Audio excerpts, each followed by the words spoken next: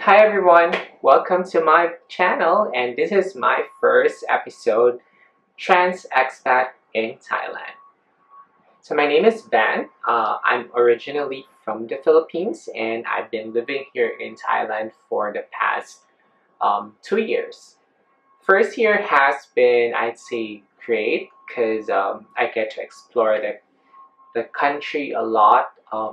So I've been to different places across Thailand, and the second year obviously was a little tougher because of the coronavirus. And I live alone, and I'm kind of struggling in terms of you know connecting with people and finding new friends because I'm kind of introvert, and with all of this coronavirus situation that made it a lot more difficult. But yeah, there's nothing that I can do about that. Hopefully soon, restrictions will ease up, and I'll get to socialize with people as well, even if I'm an introvert. So how did I end up here in Thailand? So I work for a company back in the Philippines, and they have an office here in Thailand where I got assigned for a year, and then after that temporarily, and then after that um, I found a permanent role. So what happened is I had to fly back to the Philippines and then get a work process my visa and my work permit as an OFW.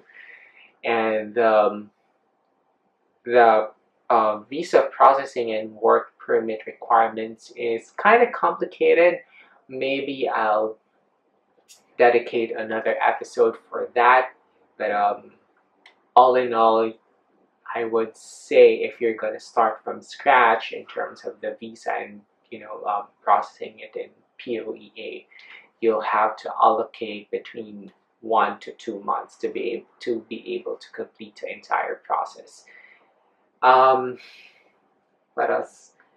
So, what is it like living as a transgender expat in Thailand?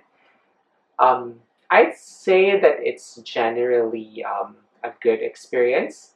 I like living here in Thailand. I feel safe and comfortable.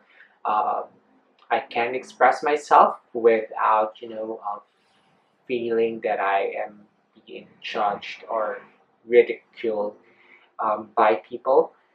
Um, so just the background. So when I was living in the Philippines, whenever I would go out, um, obviously I put on makeup or I'd wear a dress, but at the same time, I kind of like choose the places where I go to, and even in the public transport, when you use the public transport, you'll experience some people like looking at you, and you know that they're looking at you in a different way, like in not in a good way, like they'll look at you from top to bottom, and you know that they're judging you. I don't have that kind of experience here in Thailand, so which is, I guess, one of the good things of living as a transgender person here in Thailand. You don't get to experience that kind of discrimination. I wouldn't say outright though that there are no discriminations here, because obviously there can be, but it's not, I guess, as pronounced as, let's say, when I was still living in my own country. And probably because, again, I'm not a local, although I look Thai, and I can pass off as Thai most of the time, except when, because I'm not fluent in speaking in their language, then they know that I'm a foreigner. So they kind of treat you differently if they know that, you're not a local. So there's that kind of nuance as well. But again, overall, it's a good experience. In terms of using the restroom, the public toilet, so I can freely go to a women's toilet without anyone telling me that I should be using the toilet. I feel comfortable using the women's toilet in the public areas. Um, I don't feel, or I haven't sensed other women within the shared, public restroom being uncomfortable around me. So they're kind of used to it, or they don't care, which is for me is good because I just want to mind my own business.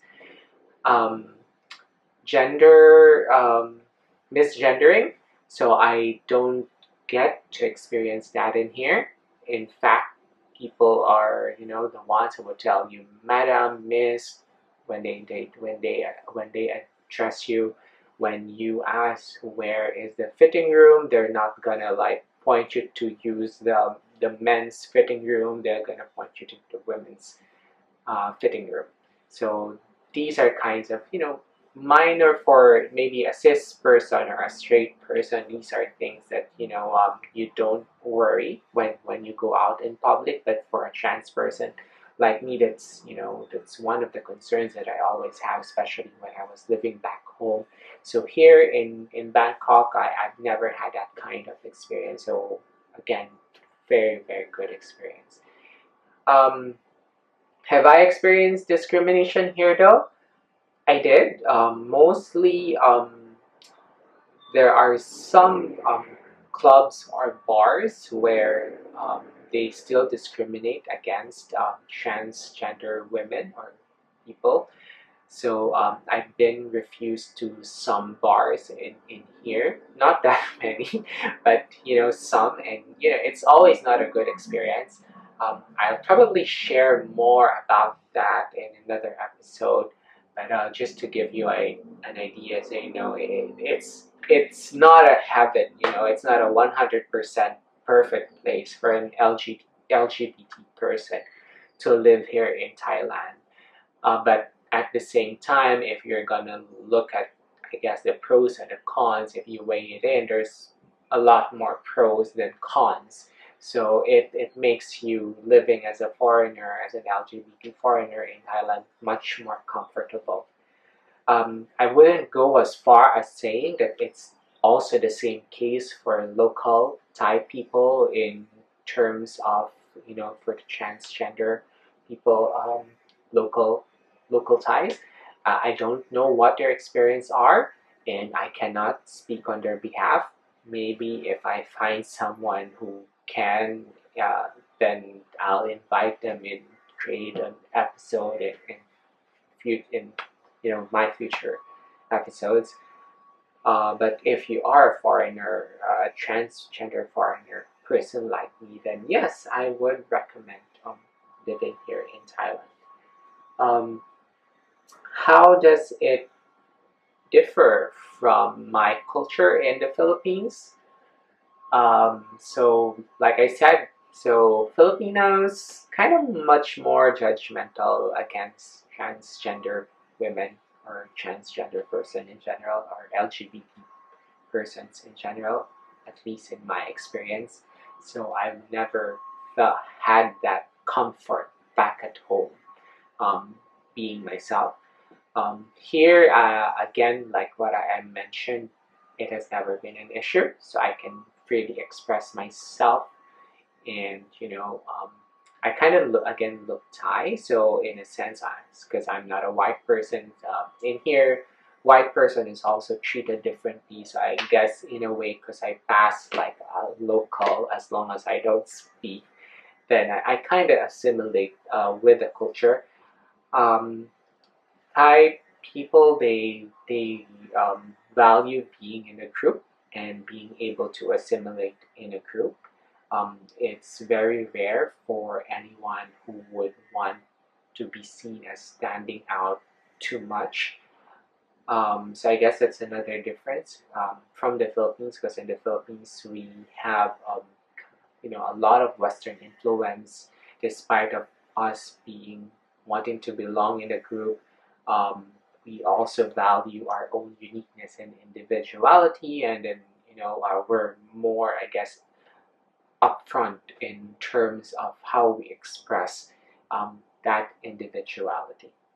So that's a short introduction about my experience as a transgender expat living here in Thailand.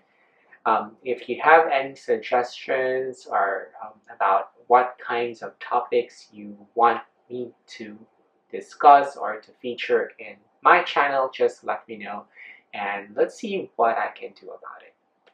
Thank you for watching.